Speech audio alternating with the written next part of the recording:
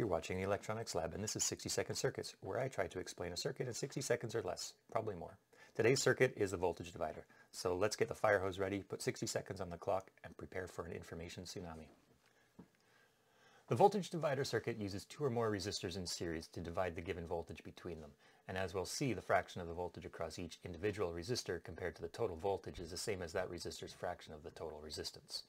You see in this circuit we have a voltage source V and two resistors R1 and R2. And the current through each of the resistors is the same and is equal to the total voltage applied divided by the sum of the two resistors. The voltage across R1 is equal to the current times it times the resistance of R1.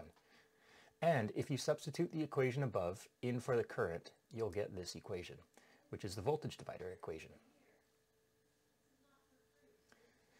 It is more often written in this format: V times R1 over the total resistance. You can derive a similar equation for the voltage across R2. I said at the beginning that the fraction of the voltage across an individual resistor compared to the total voltage is the same as that resistor's fraction of the total resistance. To see why, let's plug in the equations that we just figured out for VR1 and VR2 into this voltage ratio equation. You can see that there is an element of V over R1 plus R2 in each of the terms in this equation. So that can be factored out and eliminated. And we are left with R1 over R1 plus R2, which shows that the resistor's voltage to total voltage ratio is the same as the resistor's resistance to total resistance ratio.